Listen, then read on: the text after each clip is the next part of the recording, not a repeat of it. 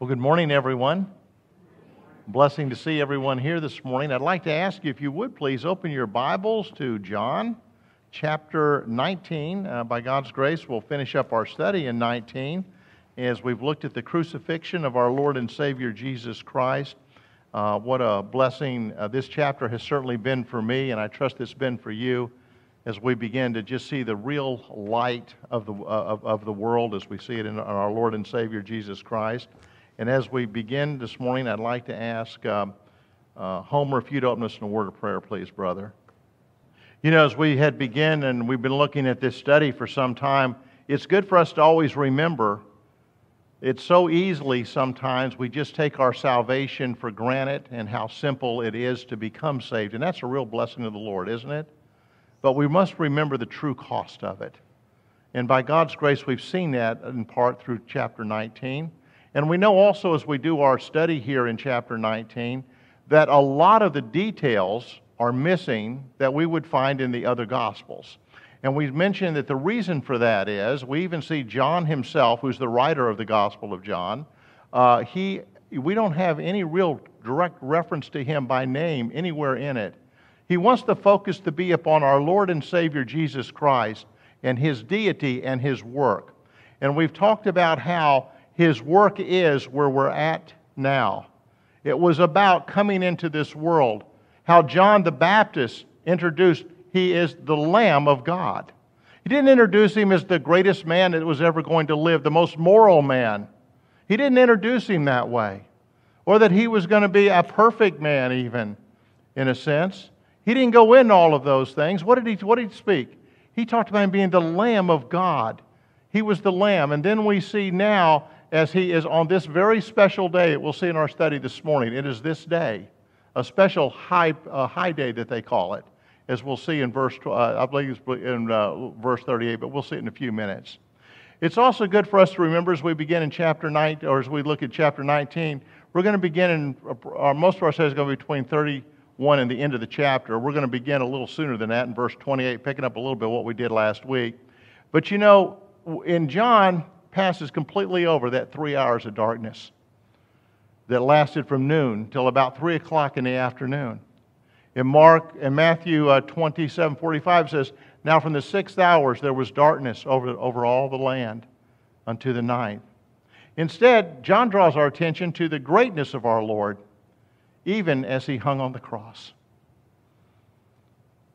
You know, I have a Ryerie's Reference Bible. I like Scofield. I used to use Scofield all the time. But in Ryerie's, he has a lot of things outlined. But one thing he has outlined in, I might have been in Matthew. I think it was actually over in Matthew when I was looking. But he has outlined that there's actually 34 prophecies that are fulfilled in the crucifixion of our Lord and Savior Jesus Christ.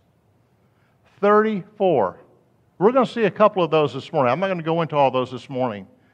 But think of the improbability and the impossibility of those prophecies all coming about, as the Word of God talks about, literally hundreds and even thousands of years before they actually happened. Some of them are very minor details, but yet the Bible has them there for a purpose in the Old Testament, as we see them revealed in the New Testament, just proving that truly, without any question, no one should never ever question the Word of God and its accuracy, even in the smallest of details. So as we consider those things this morning, I think it's a real blessing to us. So we look in verse 28, and it says in chapter 19, it says, "After this, Jesus, knowing that all things were now accomplished, that the Scriptures might be fulfilled, said, I thirst." Now there's one right there. Psalm 69:21.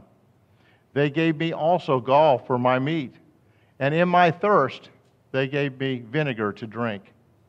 Going on in our reading in verse 29, it says, "Now there was set a vessel of vinegar, and they filled a sponge with vinegar, and put it upon hyssop, and put it into his mouth. When Jesus therefore had received the vinegar, he said, 'It is finished.' It is finished." We looked a lot at that last week. "And he bowed his head, and he gave up the ghost." What's the significance of what I just said there? He He bowed his head and gave up the ghost. Now, a lot of people have, some of the great commentators, different ones, they talk about how the death of Christ, and we know that, when he was pierced, how the blood and the water came out. We'll talk about that some this morning, and say, well, he died of a broken heart. Well, that's probably, in part, he did have a broken heart, no question about that. Maybe in some ways we could look at that. But that's not what he died of. He gave up the ghost himself when everything was finished, complete, 100%, done perfectly, that he could pay perfectly for your sin and my sin, and it'd be a complete and finished work. That's the significance. And we want to always keep that in mind. It was a perfect work. Nothing needs to ever be added to it, does it? I can't ever try to be good enough. I can't ever do anything in and of myself, but I can do all things through Jesus Christ. And that's the key that we need to be aware of, and that his work was a finished work. And so many today are confused about that. They're still trying to earn their way to heaven. They still think they have to do a little bit more to be with the Lord. The Bible's very clear. We know that the Word of God tells us. It said, for the God so loved the world, that he gave his only begotten Son, that whosoever believeth on him shall have everlasting life. There's no adds to that at all, is there? There's only one condition, and that is faith and taking God at his word. It's finished. So him knowing that all things were accomplished, Jesus knew his great works. His life and death work on the cross was fulfilled, and he made preparations to yield up his life and die, having finished his work. And we see oftentimes in Scriptures, as we've seen in our previous studies, where they had tried to take the Lord, either just arrest him or to kill him, and he would simply say, what? It's not my time. It's not my time. But what we're going to get to now is it is his time. And we get to that part now. In Luke 12:50, for example, it says, but I have a baptism to be baptized with, and how am I straitened till it be accomplished? You see, the Lord knew, he knows the end from the beginning, doesn't he?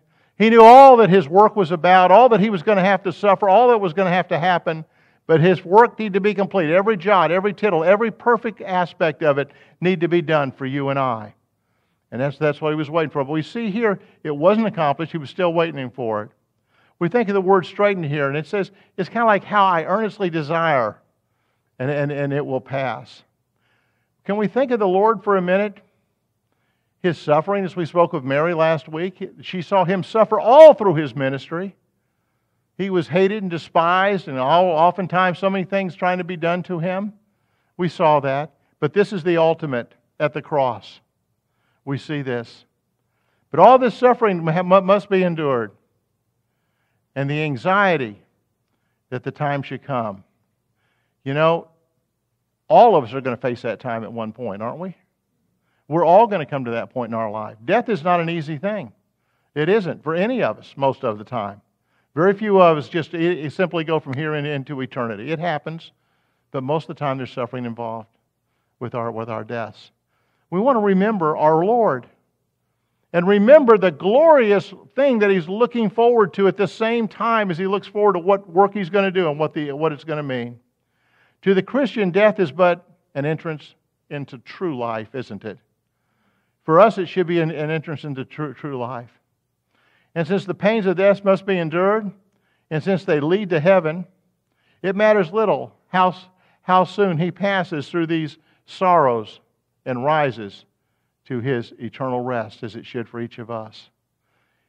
Can you imagine, and I have to say I'm very guilty of not imagining this most of the time, that we should always be looking up?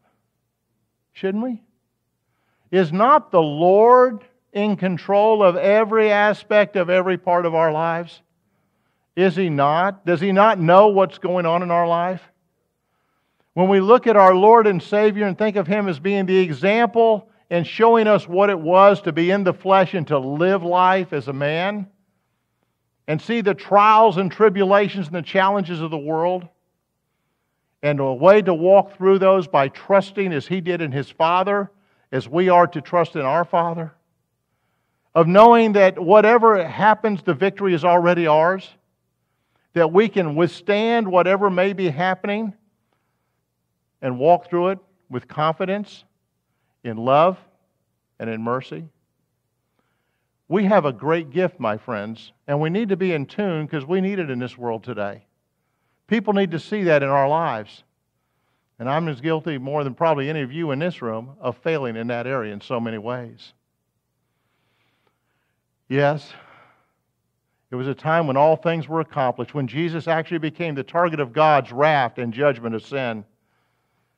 We read in 2 Corinthians 5:21, it says, when He who knew no sin became sin for us, that we might become the righteousness of God in Him. Wow. Isn't it a real blessing to understand that when God looks at me, He sees Christ?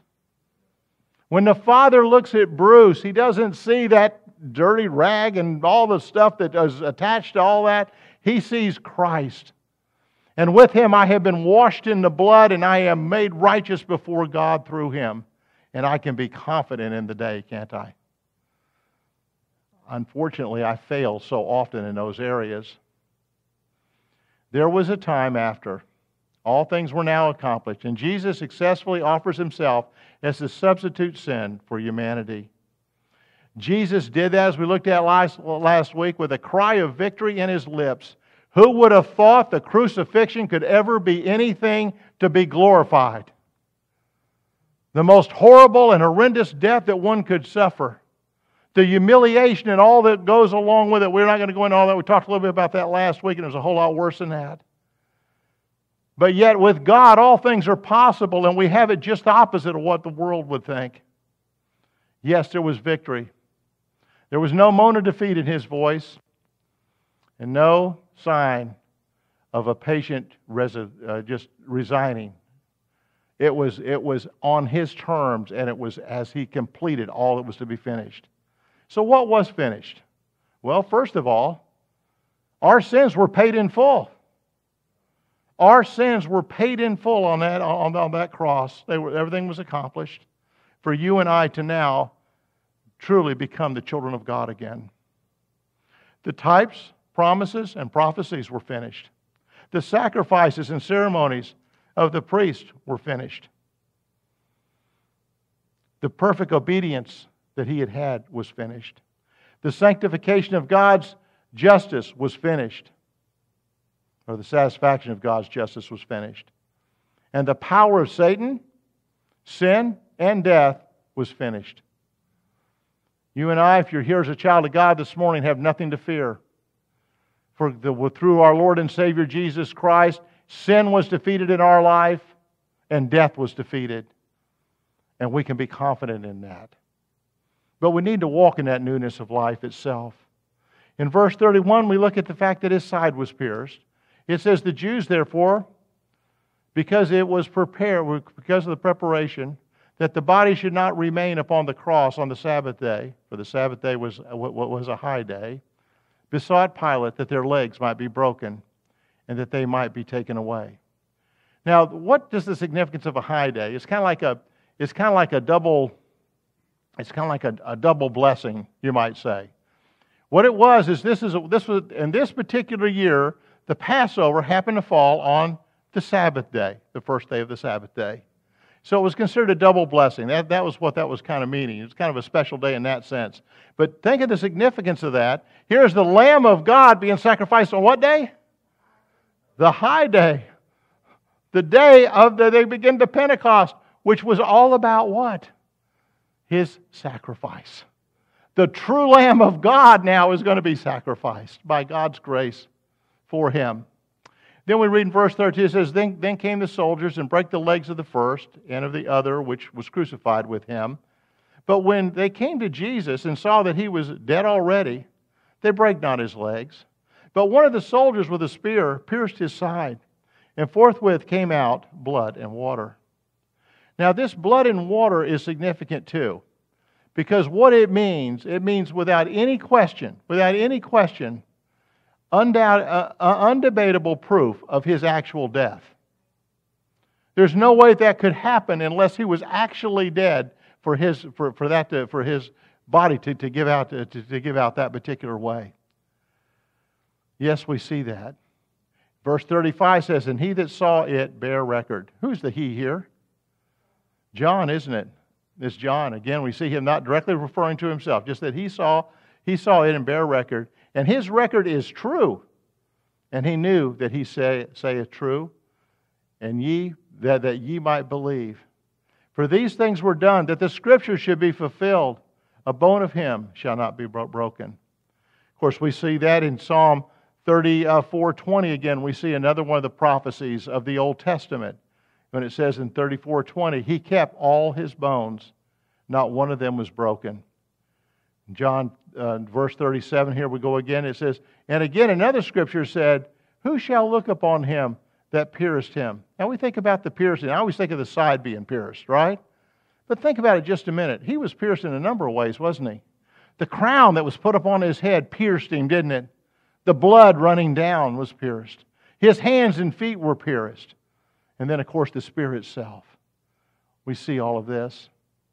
In Zechariah 12:10 it says, "And I will pour upon the house of David and upon the inhabitants of Jerusalem the spirit of grace and of supplication.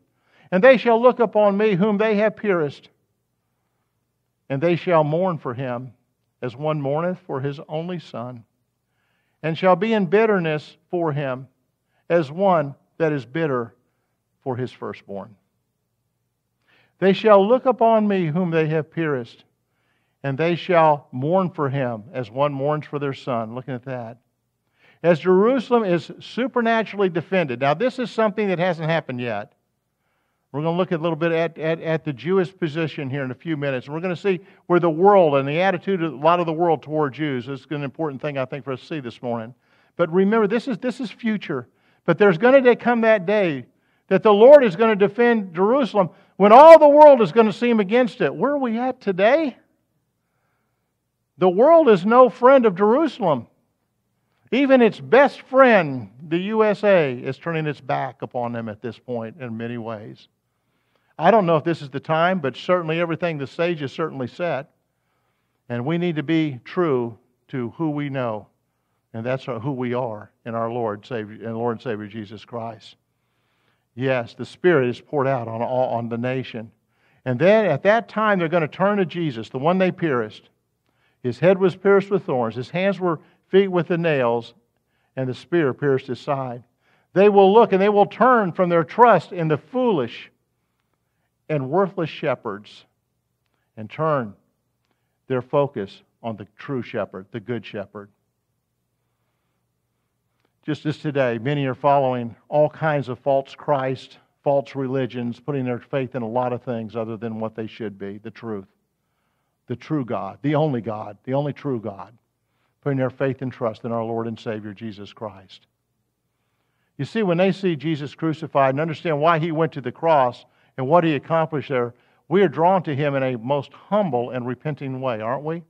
In John 12:32 it says, "Now is the judgment of this world. Now shall the prince of the world be cast out."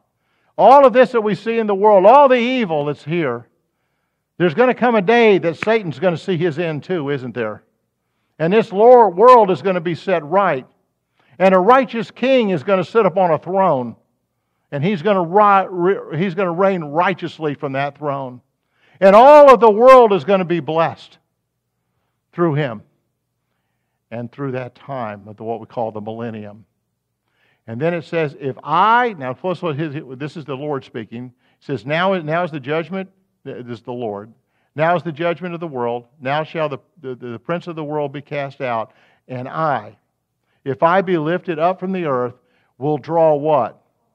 All men unto me. This he says, signifying by what death he should die. Again, just another little point. We talked about in our study how nobody seemed to get it when he kept talking about what his death and how it was going to come about. So often he mentions it throughout his ministry. We see it in John so often. But nobody really quite understood it. They never quite got it until the end. Then they will look upon him who they pierced. They will recognize that he did it. And that He bears, and they will recognize that they did it. Speaking of the Jews, that they did it, and they bear responsibility for it. They're going to recognize that. But it's also good to realize that not only that, but that also they weren't solely responsible, were they? But responsibility, but they had the responsibility nevertheless for the crucifixion of the Savior. They will mourn. The Jewish people will turn to Jesus in repentance, mourning their past rejection of Him. The mourning will be deep, as if for an only son, the firstborn. Now we think of firstborn, how significant is that? That's very significant. But it speaks of another thing. It truly speaks of, it means the most beloved. It has a love about it that just surpasses all the love that we have for the firstborn. And that's what it's speaking of here, the love that they're going to have for the Lord as the firstborn. They will fulfill the amazing promise in Romans 11:26. And when He said, "So Israel shall be saved." You see, my friends, Israel is not going to get wiped off the face of the earth. All those nations surrounding it today that are looking to attack it, that are looking to destroy it, they may do horrible damage to it. They may even lose their independence. I don't know. But I know there has to be a nation when our Lord comes back. And I know that they can suffer greatly as they have throughout history and continue to do so. But I know that my Bible says real clearly that Israel as a nation is going to be here when He comes back. And they are God's chosen people. And God has a specific plan for the nation of Israel, just as He does for us. Now, in the dispensation we're in, it's kind of like a parenthesis put on everything. When we look at the book of Daniel, we see, and then it comes up to chapter 9, and it talks about that was going to be cut off. And then what they didn't know then, but what we know now is there's going to be a brand new dispensation that came in called the church age, or the age of grace. What a blessing. And in this age of grace, Jew and Gentile are alike. We're saved exactly the same thing, the same way, by putting our faith and trust in Jesus Christ. But there's going to be a time that we're going to be raptured out of this world. The Lord's coming back in the clouds, and He's going to pull us out of this world. There's going to be a great shout, and we're going to be pulled out. And then we know at that particular time another thing's going to happen. That Antichrist that could be very well in the world today will come to power. He's going to have such charisma. People are going to love Him. They're going to think He's got all the answers for this world. And He can solve the problems of the world. They're going to put their faith and trust in Him. He's the Antichrist. We know that's all going to be true and that's all going to happen. But we know there's going to be 7 years that the nation of Israel, and probably us too, well, there's not going to be us because the Christians are all out here, but the world itself is going to experience the most horrible time in its history. As bad as everything has been up till now, there's going to be even a worse time. For 7 years, that's going to go on.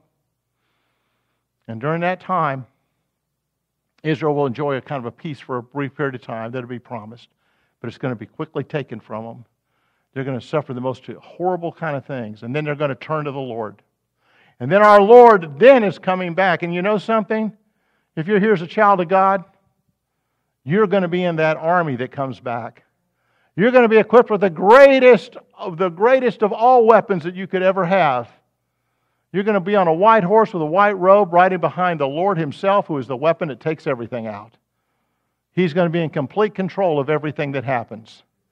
That's our Lord, and that's what the future is. Let us remember that as we look at the things around us today. It doesn't mean that we are short of responsibility, does it?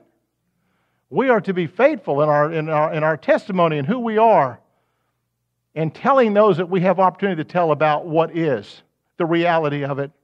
Don't worry about whether or not they're going to believe it or not. If you feel led of the Lord to say it, say it. Truly do that. You see, that's God's business. That's God's business. He doesn't tell us, you need to get 5 a day. Okay, I want you to get 5 converts a day. You need to witness 5 times a day. He doesn't say that, does He? But He does say we are to go out in all the world, and we are to preach the gospel. And that's for us too. We're to be ambassadors for Christ. That's what the Bible teaches us. And today it's very important that we see those things.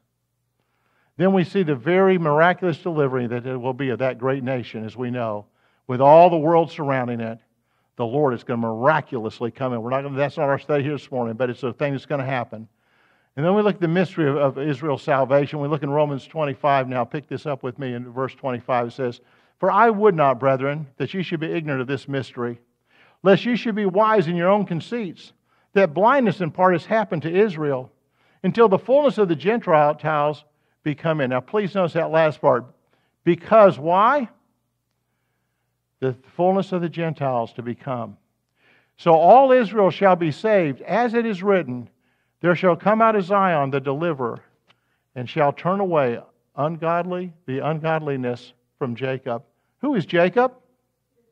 Israel, isn't it? It's another name for Israel. "For this is my covenant unto them, when I shall take away their sins." Now, that's just what we want to think about for a minute. This is a promise of the Lord. The Lord has promised Israel these things, has He not? Does that mean it can happen that way?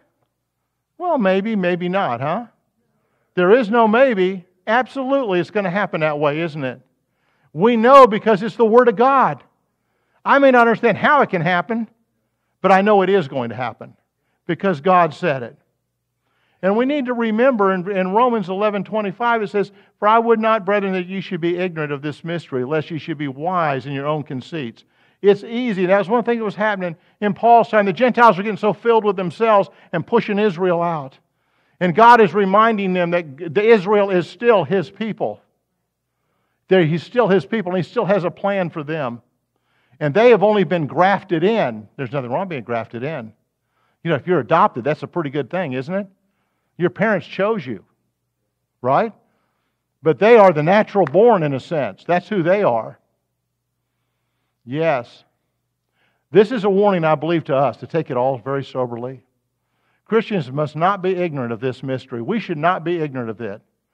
As we look at the world today, we need to be praying for Israel, for wisdom for Israel, and for the Lord's will to be done concerning His purpose, which it will be. But we should be on that side.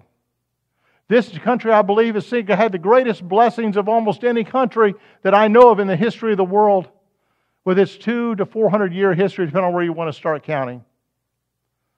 Why? Because I believe of its support for Israel. Because of its love and its basic foundation based upon the principles of God's Word. I believe that's why. But we've moved so far from that and are moving so far away from all of that. And I can see the time of judgment coming in our land very easily. You see, we see God's purpose in allowing blindness in part to come upon Israel. It is so that the fullness of the Gentiles can come in. God's eternal plan, the plan of the ages, included the Gentiles. And He's telling us here that, of course, knowing all from the beginning, knowing where Israel was going to be, what they were going to do in the crucifixion of our Lord and Savior Jesus Christ, and turning their back upon Him. He knew all of that was going to be. And it was a time there that He had set aside. Now for the Gentiles. Now for the Gentiles, which is, of course, you and I, but also Jews, that a whole new dispensation was going to come in. A new way of administration. And that was going to be through the Lord and our Savior Jesus Christ. And that new dispensation is known as the church.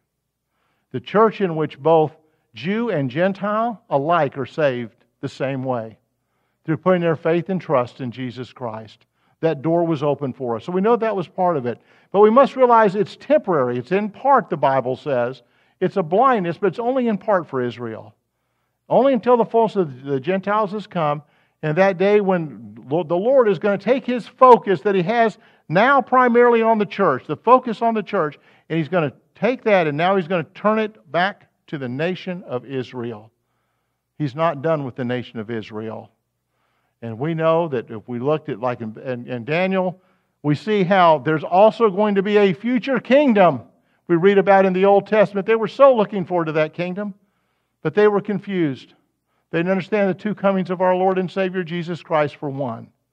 But they were confused. How could you have a suffering Messiah and a victorious Messiah at the same time? How could all these things be? With God, all things are possible, aren't they? And His plan is perfect. And at the point we're at in this world, in this time and place that we are with His Bible and His Word in our home, we know the answer. We know He's coming back again. And we know He's going to set up His kingdom this second time around. And He's going to fulfill that promise to the nation of Israel. Yes, they're going to accept Christ. That glorious national restoration of the people will bring in the kingdom age until the time of the Gentiles become. At that time, God will once again turn His attention, as we mentioned, to the plan of the ages, specifically on Israel again, so that the Bible says all Israel will be saved. God's plan of the ages does not set to attend. It's not set for the attention of everyone equally through all the ages. There's different ways that He's administered with different ones, but Israel will be saved. When it says all Israel, it's speaking of it nationally, and it's not speaking of it spiritually, and that's important for us to understand, because a lot of people think of it spiritually. They want to try to write off Israel and say, that's just spiritual Israel He's talking about. The Bible's very specific, and Paul is as well, when he writes in the book. And we'll see that in just a minute. All Israel is not spiritual Israel. It isn't spiritualizing Israel, or as we see in Romans 11:25, because that Israel is talking about spiritual blindness. God does tell us that they are spiritually blind. They are, as we see them today. They have a real hard time coming to know the Lord Jesus Christ. They are so locked into where they are. But it doesn't mean that there are not Jews today that are saved, does it not? Our friends of Israel, a good example. And they're out ministering to the Jewish nation and Jewish people particularly. Now, if we looked in Romans, we're going to see what the Bible has to say here in Romans 11:25. If you want to flip with me for just a minute there, Romans 11:25. It says, "For I would not, brethren, that you should be ignorant of this mystery, lest you should be wise in your own conceits, that blindness in part has happened to Israel until the fullness of the Gentiles become. And so all Israel shall be saved, yet it is written, there shall come out of Zion a deliverer, and shall turn away the ungodly from Jacob. For this is my covenant unto them, when I shall take away their sins. As concerning the gospel, they are enemies for your sake, but as touching the election, they are beloved for the Father's sake. For the gift and the calling of God are without repentance. For as ye in times past have not believed in God, yet have now obtained mercy through their unbelief, even so have these also now not believed, that through your mercy they also may obtain mercy." Doesn't that help explain it to you just a little bit? Of what we're up against with the nation of Israel, the Jewish people in general, of where they're at, kind of what their thoughts are, but most importantly what God has done, and the reason He's done. He just gives us the whole explanation right there, doesn't He? He's telling us it's quite simple. There was a time before the Gentiles. We were to come in. Now we're to be the light of the world, which is what Israel's purpose was supposed to be in the Old Testament. They were to be that light unto the world. But now He's saying, no, it's going to be through the Gentiles, and through the Gentiles, and through that ministry, you are going to come to know the Lord Jesus Christ. Now, I want you to realize something. The apostles that went out, they were primarily Jewish, weren't they? But the ministry that seemed to be the most effective overall was Paul's ministry. There were still Jews being saved in those days. Paul was also a Jew, wasn't he? But his ministry was unto who? He was sent to the Gentiles, wasn't he? To bring the word. And through that we have the church. You know, God's promised that there was always going to be a remnant. We see in Romans 11:5 when it says, "So even so, them at this present time also there's a remnant according to the elect for grace. And if by grace it is no more of" what? Works. This is such an important facet of our what we need to understand about salvation. It has nothing to do with works. And yet so many churches today are still teaching grace with works. It can't be grace if it's works, and Paul says that. If it's works, it's not grace. If it's grace, it's not works. So it can't be both. It can't be both. It has to be one or the other. And the Bible's real clear, as we see right here. And it says, and if by grace, then it's no more works. Otherwise, grace is no more grace. But if it be of works, then is no more grace. Otherwise, works is no more work. Is that pretty clear to you? You see the importance of understanding, rightly dividing the Word of God, and understanding that our grace has nothing to do with us and everything to do with our Lord and Savior, Jesus Christ, and the cross. And what He did on that day, and what was accomplished. But God, we know, has not cast away His people, whom He foreknew. At this present time, there's still a remnant, as we see in 11:27, when it says, "For this is my covenant with them, when I shall" what? "Take away their sins." It's very clear that they're going to be around. In Paul's day, Israel, as a group, generally rejected the Messiah. A substantial yet embraced the gospel of Christ. And God has often worked in Israel through a faithful remnant, as He did in the time of Elijah. We won't go there this morning. Elijah is a good story, parallel in some ways to what we see in this situation. There's a distinction between national and ethical and ethnic Israel and spiritual Israel. Paul makes this clear in Galatians 3:7 and in other passages. Like for example, beginning in verse 6 in Galatians 3, it says, "Even as Abraham believed God, and it was accounted to him for righteousness." How was Abraham saved? By grace, really. He believed God. How are you saved? It's when you believe what the Word of God says. You believe God. You believe that Jesus Christ is God. You believe that when the Bible says that in the beginning was the Word, and the Word was with God, and the Word was God. We know that that's true, and we know who that Word is, don't we? I think it's verse 12 of chapter 1. How He came and dwelt among us. And then it says in verse 7, it goes on to say, "Know ye therefore that they which are of faith, the same are the children of Abraham," whether we be Jews or Gentiles, even in those days. "And the Scriptures foreseeing that God would justify the heathen through faith, preached before the gospel unto Abraham, saying, In thee shall" what? Oh, I thought it was just in Israel. What's it say? "All nations shall be blessed." Who's that? All. He's the Father of both. "So, then they which be of faith are blessed with faithful Abraham. Since Abraham was made the righteousness by faith and not of works, Abraham was therefore the father of every one who believes in God and is accounted for righteousness through that belief. Nevertheless, God still has a purpose and a plan for Israel and will bring salvation unto them. We also know that this is not a spiritual Israel, because Paul says this is what? A mystery, isn't it? What's a mystery in the Bible? It's something that wasn't known before. It wasn't known until it was revealed at that particular point in time. So the mystery here is the mystery of the church. That's the mystery it's really speaking of. So he talks about that, of this mystery.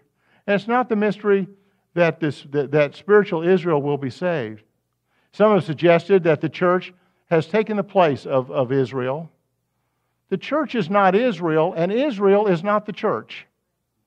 They're two different things. Now, in this dispensation, we need to understand that Jews and Gentiles are saved the same way. Remember the word parentheses. It's as if God, just as we see in the book of Daniel, there's a stop, and everything stops. It's been about 2,000 years now. And then at some point, the rest of Daniel is going to pick up, as he prophesied, which will be bringing in that which is the time after we're raptured out, and then the Lord Jesus comes back again. Yes, it's impossible to entertain an interpretation which understands Israel here in a different sense from the Israels we see it in verse 25, that we see when it says that ye shall be ignorant of this mystery, lest ye should be wise in your own conceit, that blindness in part has happened to Israel until the fullness of the Gentiles be come in. Very clear, there's a stop and there's a go here, isn't there? and there's a purpose in it. And once that purpose is complete, then Israel is going to become the main focus all over again. The Lord is not finished with Israel. God has an eternal plan that will be fulfilled. And Jesus returned. When Jesus returns, that millennial kingdom of 1,000 years is going to be set up. Through God has turned His focus of His saving mercies away from Israel specifically and unto the Gentiles generally. He will turn it back again. This simple passage, I believe, refutes those who insist that God is forever done with Israel as a people, and that the church is the new Israel and inherits every promise ever made to the nation and Israel of the Old Testament. They're not. They're two different ones. It's a false belief to go in that direction. And yet many churches try to say that today. We need to be very cautious. We need to be cautious of those that claim to be Christians and find out what they actually believe. Do they believe that their salvation is through grace and grace alone? Are they trusting in Jesus Christ, or are they still trusting in themselves and some other work? Are they still seeing themselves as possibly part of Israel? Still part of Israel? What do you call it? Isn't that what? British? Yeah. British Israelism. Y'all ever heard that term? Yeah. These are realities out there. We need to be very careful. People that are walking around thinking they're saved and they're not. They got their faith in the wrong thing. We are to be reminded of the enduring and the character of the promises made to the nation of Israel. In Genesis, we see beginning right at the very beginning of the book, chapter 13, verse 15 says, "For all the land which thou seest, to thee will I give it," speaking to Abraham, "and for thy seed," forever. How long is forever? I don't know how many years. How long is forever? It is forever, isn't it? "And I will establish my covenant between me and thee and thy seed after thee in their generation for a everlasting covenant." It doesn't have an end. That covenant is forever. "To be a God unto thee and to thy seed after thee. And I will give unto thee and to thy seed after thee the land wherein thou art a stranger, all the land of Canaan, for an everlasting possession, and I will be their God." Has that happened yet? It hasn't, hadn't it? This is the book of Genesis. This concerns the nation of Israel. And God's promise that He's going to set up a kingdom. And the promise that it's going to be an everlasting possession. The very lands, He identifies what lands those are going to be forever and ever. Yes, God is not finished with Israel. And Israel is not spiritualized as the church. While we see the rejection and the continuation of God's plan through the ages work, through all of His people through the ages, we also should see the distinction between Israel and the church, a distinction that Paul is very sensitive to in his writings. And when all Israel will be saved, they will be saved through embracing Jesus Christ as their Messiah, as unlikely as this may seem. Yes, they are not saved in some peculiar Jewish way.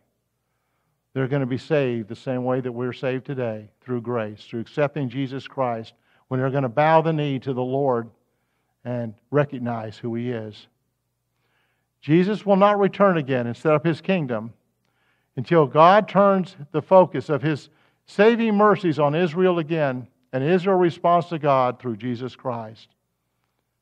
The deliverer will come out of Zion. Where is Zion? What's Zion? Jerusalem, isn't it? It's another word for Jerusalem. The quotation from Isaiah shows that God shall have a redeeming work to accomplish with Israel, and that it will not be left undone. When he says in Isaiah 1:27, the Word of God says, "Zion shall be redeemed with judgment, and her converts with righteousness."